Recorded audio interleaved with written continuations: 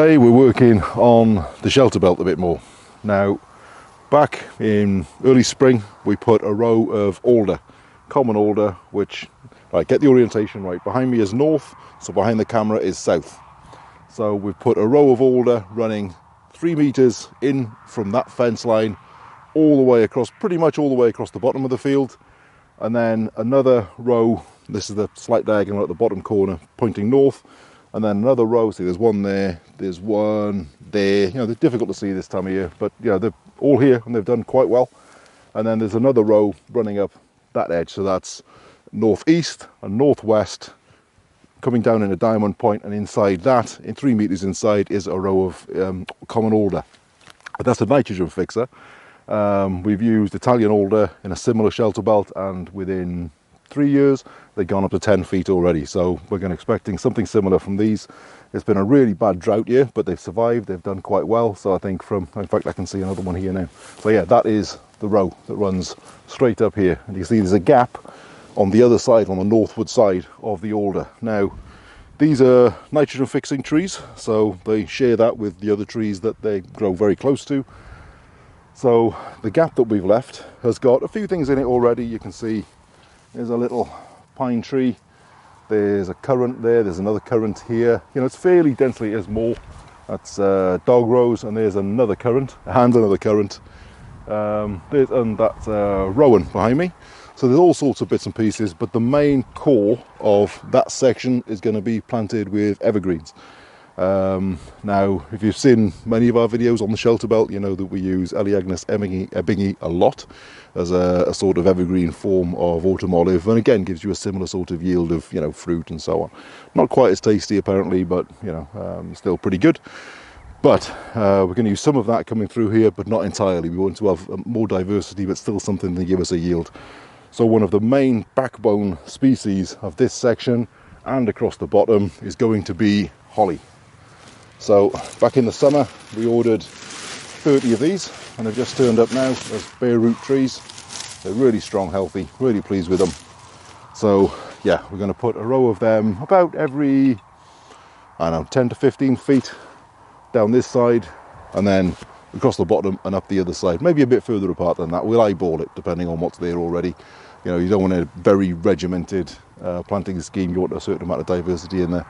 And then yeah, we'll take that across the bottom, so that the alder will be the very fast growing summer cover species that will really shelter this particular corner from northern winds, and also be like a great big lens pointed at the sun, so that in summer it'll really, you know, trap all that warmth and be a really good productive species, a good system.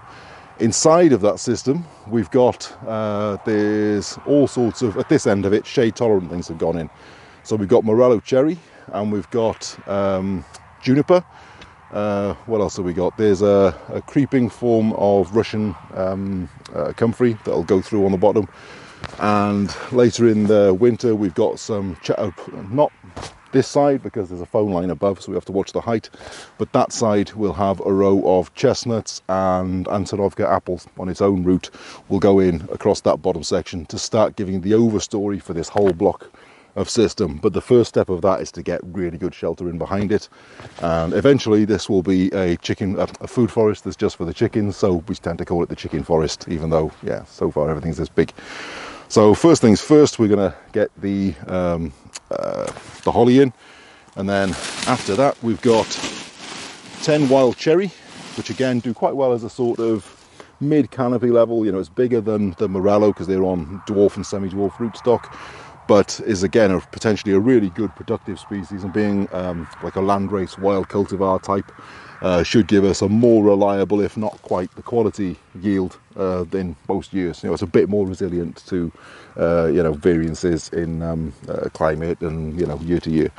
And we also have, for underneath that and slightly in front, a load of juneberry, which is Saskatoon. So there's various types of that. We've grown that this year already, and it did really well. So we've got some more of that going in here, and it's not the best eating fruit, but you know, it's pretty good in preserves apparently. But also it's something that is, you know, should be a decent fodder crop that we can then give to the chickens, because this system here should pretty much support them by the time we're done. So That's the inside of that system, but we're mostly concentrating now on the outer skin, the shelter, because getting that up makes everything else much more productive, and it'll be much better for the chickens. You know, even in winter time, they'd be able to stay out here. We're getting towards the time of year they need to go in now, and I'd far rather they were still out here, you know, doing their thing until the really cold months. So yeah, first things first, get the holly in the ground. So in terms of placement, here is the common alder, and there's the fence line. It's about 3 to 4 meters. Now you can see here, there's a little pine tree, and that should do quite well. Now these are going to be culled out eventually. Mostly there is a nurse species, and we've got a whole row of them of different species across the bottom of the field as well. Same thing applies. After the alder comes up and does its thing, and these come in behind it, they'll slowly be culled out, you know, as they start to choke things out and be replaced with more productive species. So I don't want to put one here because it's going to be, you know, well, this will give us protection for a good few years anyway. So I'm going to come just this side of it, and I think, so what have we got that I can actually see? There's loads that I won't. So midway between the alder and the fence line was pretty much where I'm standing here. I'm a little ways away from the pine tree. I think I'm going to call that pretty good. I can see an elder that came from a cutting, so that again is absolutely fine. So yeah, we're going to bring that in here. Now, we've done trees loads of different ways. Currently, for planting bare root trees, we use one of these. This is a trenching spade. It's solid steel all the way through to the end, solid as, brilliant, and it creates a really narrow slot. So I just cut the slot, take the tree, put it down into the slot, and then just compress it around it with my boot. So it's got really good contact. And we're doing them this time of year. The ground's fairly moist, so there's a lot of flexibility in the soil, so that fills in the gap really well. Yeah, and that's actually squelching now, so you can tell that works really well. So we'll go back up this row, because I'm going to do this row first. I'll probably miss where the elder is here. Uphill of that. Now, there we go. There's an alder there that I can just about see. And there's nothing else near me that I can see. So there's nothing massive. There's probably a few currant bushes, because there's hundreds of them down here. But in terms of spacing, I'll take it a bit further. And we'll call it good here, I think. So I've got a currant there, so I'm not too close to that, but I'm still pretty much midway between the alder and the fence line. So yep, put another one in here, and we're going to do that all the way up this line until I've gone through about a third of what we got. So once I've gone through about 10 of them, we'll stop, and I'll put the rest of them across the bottom of the field. So I've planted one of the holly here. Now I'm getting pretty close to the spot here where I was going to plant another one, and here we have a Cornelian cherry. Now we've got about 10 of these survivors, I think. We're going to leave that here. It probably won't stay here long term. We want to pick ones of these that do well here and fruit prolifically and do well with our conditions, and they're the ones that then will transfer into the centre of the system. So I don't want to put a holly right next to it because it might outcompete it for light. But a little bit of protection is no bad thing. So as I said, we're going to use quite a bit of Elaeagnus ebbingi in this shelter belt as well. So I'll probably place one of them. Here's the Cornelian cherry. I'll probably put it about here. And then, you know, leave this spot to put one of those into, because that'll be done sometime this winter. That is another nitrogen fixer. So then this Cornelian cherry will have nitrogen fixing alder, and it'll have a nitrogen fixing Elaeagnus here. So it'll get a diversity of nitrogen, and it should grow, you know, more quickly as a result, and it'll grow faster, and then we can use that particular cultivar, if it's a good fruiting cultivar, to transfer through to the centre of the system. It'll just accelerate that a little bit. So again, I'm skipping this one, even though it's not an evergreen species, just to keep our options further, you know, keep them open further in the line, further down the line. Another benefit of using these particular species is that in winter it'll give us a fairly spiky boundary between us and the outside. Now, we moved here 2018, so only a few years ago, and at that time there was hardly any deer pressure locally because it's mostly farmland. But the perception seems to be that in the last couple of years that's really changed. and for the first time we actually had some deer damage last winter. I mean, one tree, you know, it's not a huge problem, but deer fencing is really expensive, so I'd rather avoid it if we can. Now, there's certain things you can use that are sort of natural deterrents to deer, and one of them is a really thick, high, prickly hedge that they won't eat through. Now, holly is toxic to most things. It must be fairly unpalatable, I imagine. Not much likes to eat holly. We've also got blackthorn, and we've got hawthorn in this row as well. There's some hawthorn behind the camera, and there's some blackthorn and hawthorn down the other end there, and there's the odd one dotted in. As well as that, of course, there'll be the holly, and also there's, as I say, hundreds and hundreds of currants, which will go up to 2 to 3 meters, some of those, and at least anecdotally, currant seems to be fairly unpalatable to deer.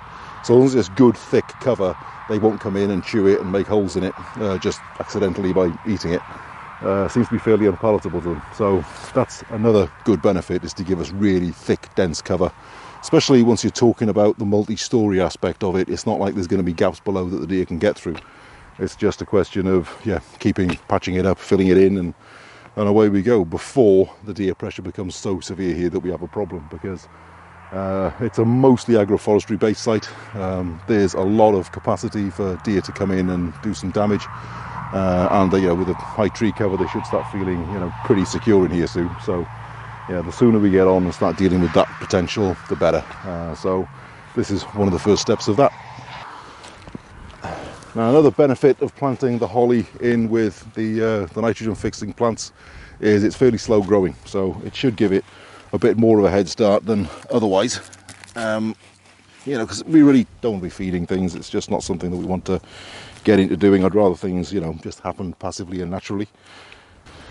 So I've mentioned holly, and I've mentioned the ebony that will be coming in as well between them. But there's other species as well. One of those is wax myrtle. We've got 2 different types of seed going in this year.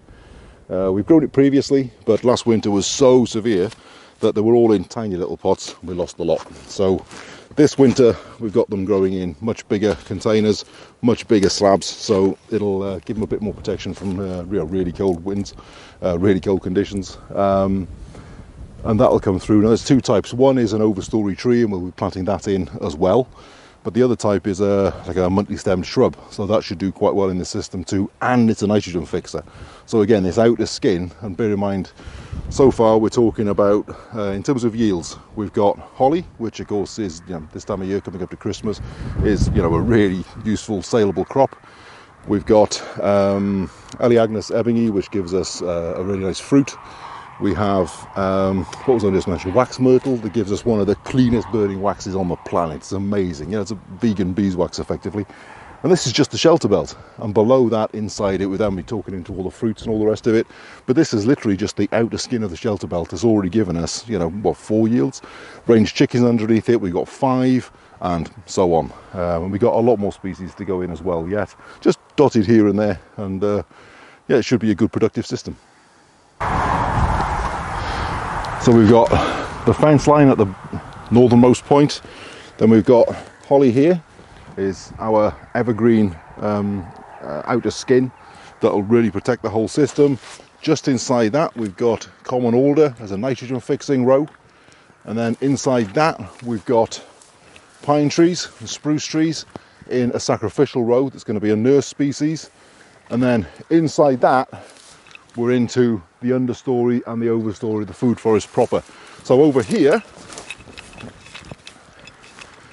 that is a morello on a semi-dwarfing rootstock, and let's see what else we've got. That might have failed, that one, but there's all sorts of stuff. There's a juniper bush here, which again does really well as an understory. Now, slightly higher than these, we're putting these in. This is wild cherry. So we're going to put one, say, here roughly, and then we'll go maybe 40-50 feet that way and put the next one in. We've got 10 of these to space out across the entire section. So it's not going to be, you know, a massive component, but it's just there for diversity's sake. And yeah, we'll put a row of them in as an understory to the chestnut and the apple species on their own route. Big, huge climax canopy trees that will come through here in a row over the whole lot.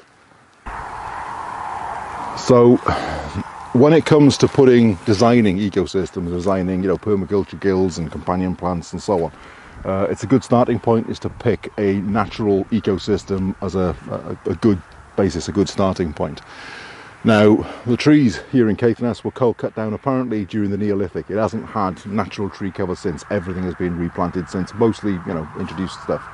The nearest natural ecosystem of this type to us is the Rothermercus forest. That's about 130, 140 miles south, just south of Inverness there.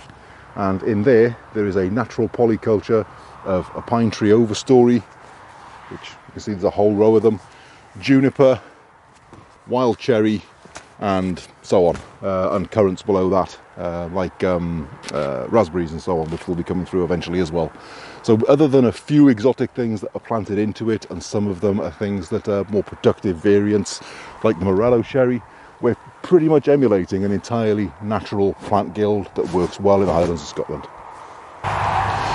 So I'm a little bit further south, a little bit uphill towards the chickens than I was where I put the wild cherry in. And these species here are Siberian pea shrub. Now these eventually will be a fodder system for the chickens, and there's a load of them. We must have 40, 50 of them in. So the survivors will come up and do their thing. They don't do well as an understory species, so we don't want to put anything in amongst this that's going to be higher than maybe 3-4 meters. So these are perfect and seem to be doing really well. This is the Saskatoon. So basically around this whole section here, that will be the chicken forest, this whole area, I'm going to dot these around and just let them do their thing, and then we'll follow up later on with currants and so on later in the winter. But yeah, these don't do as well from cuttings as them currants do, so they're just getting dotted in.